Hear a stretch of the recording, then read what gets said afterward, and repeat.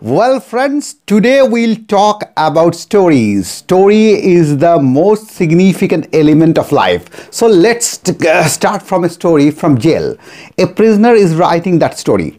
He is writing that in jail we are getting half cup of boiled water. If you use that water for making tea, or you can use this water for washing your mouth.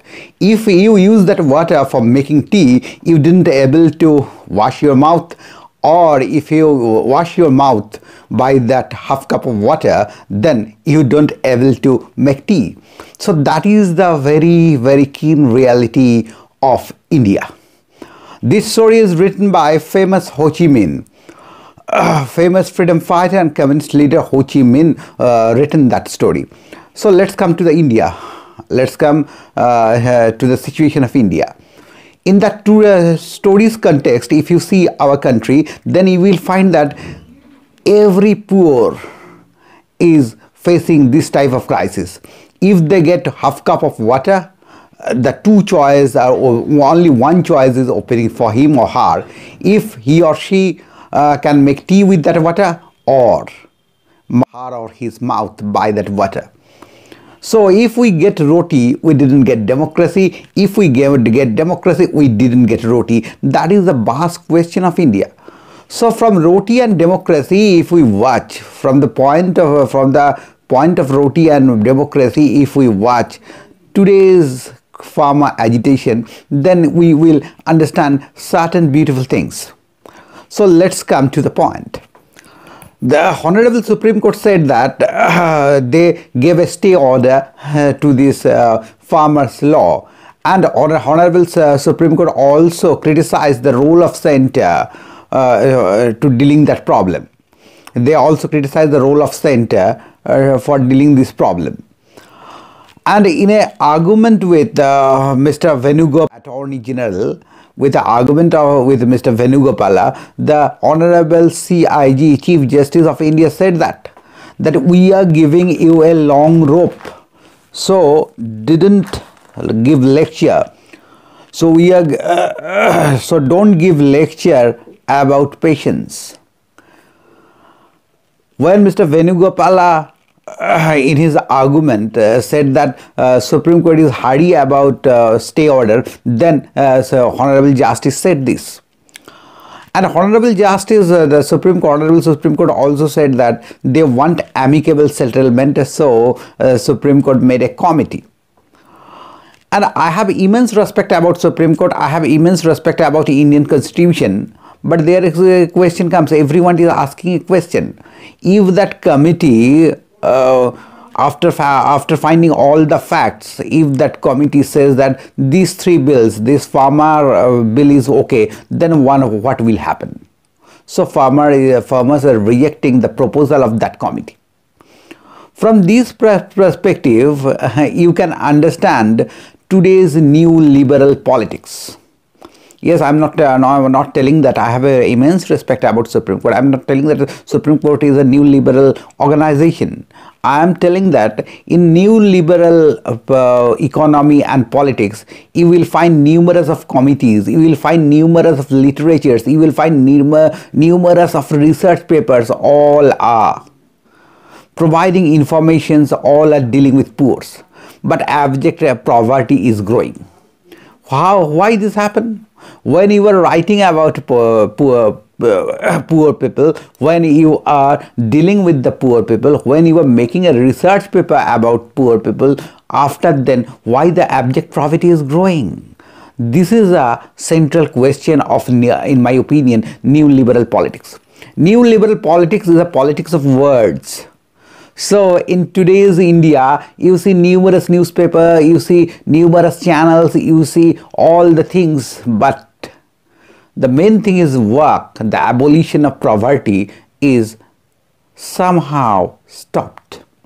And from there, you will find a beautiful conflict between neoliberal politics and the concept of Indianness. So concept of Indianness comes from anti-imperial struggle. The concept of Indianness comes from anti-imperial struggle, anti-colonial struggle, and these all struggles are beautifully manifested by their own languages.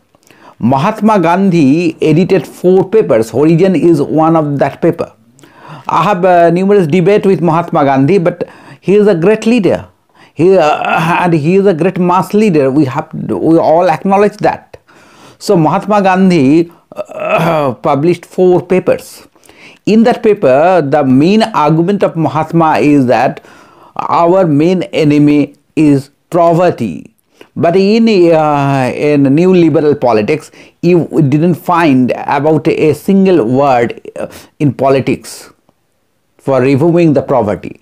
In 70s, Indira Gandhi said that Garibi Hatao. That is a beautiful coinage. That is a beautiful coinage. And in that coinage, but in today's India, you didn't find this type of coinage. That is a very straight coinage. I didn't support the politics of Indira Gandhi, but what she said, I'm telling only that.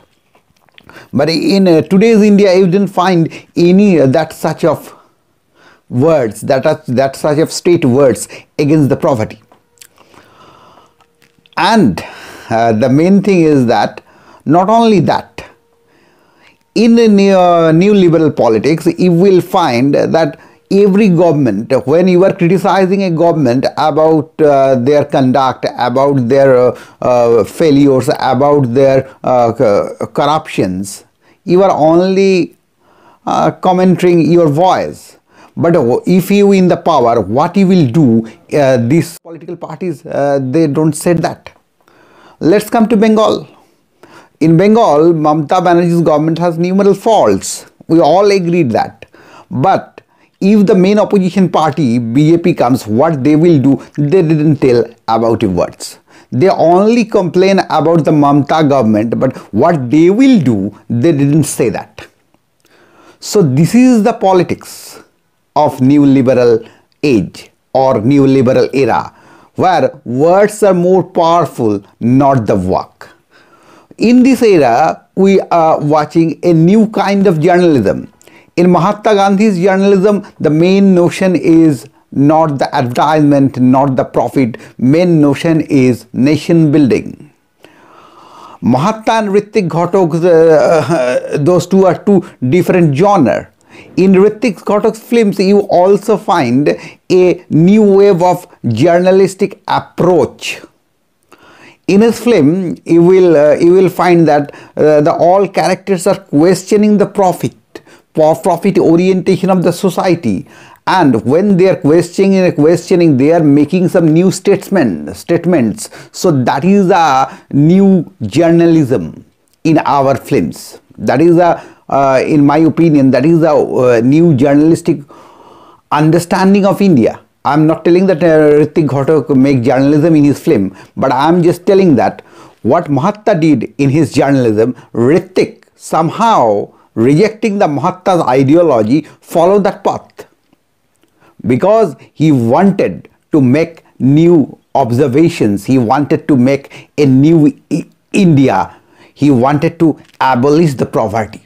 So in Mahatma's journalism is a activism, not a play of words.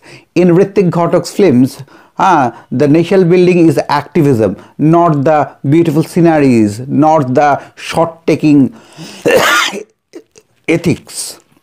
So we are finding a beautiful activism in both of in them. I choose these two names very cautiously because what in the ideological platform, Hrithik is in another pole, Mahatma Gandhi is other pole. So I choose them.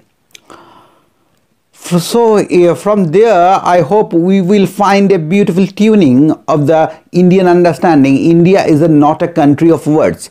Wow, what Karl Marx said that about parliamentary democracy. The parliamentary democracy is like a talking shop.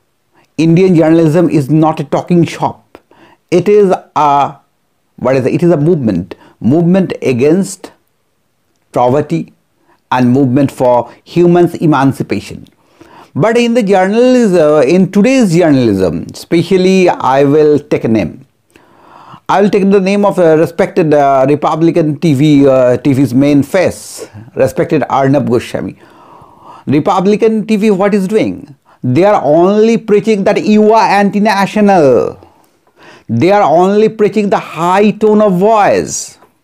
But they are not concerned about the abolition of abject poverty. They are not concerned about the democratic fabrication of our India. They are not concerned about how people will survive in in the era of neoliberal politics. They are only preaching the jingoism. Yes, personally, Arnab Goswami is a very good journalist, but I am not preaching against him. I am preaching his ideology. I'm just questioning about his ideology. So, the Republican TV is coming in Bengal. So we have a challenge. We are now we have to take this challenge that what Arnab Goswami did, is that journalism? Is that jingoism, the language of jingoism, is it a journalism in India? In which path we will go? The path of Mahatma Gandhi, the path of Ritwik Kumar Ghatak, or in the path of Arnab Goswami? You have to ask yourself that question. And in this scenario, I am telling that we are all the small YouTubers who have only 70, 80, 90 subscribers. They are also taking a new challenge. They are challenging the conception of Arnab Goswami's journalism. They are challenging the conception of jingoism. So, so you have to be very cautious about that. You have to understand what is journalism and what is not journalism. So here today I stop. I hope you enjoy this program very much, and you will give your opinion about that regarding this program, and I hope you will subscribe this channel. So today here I stop.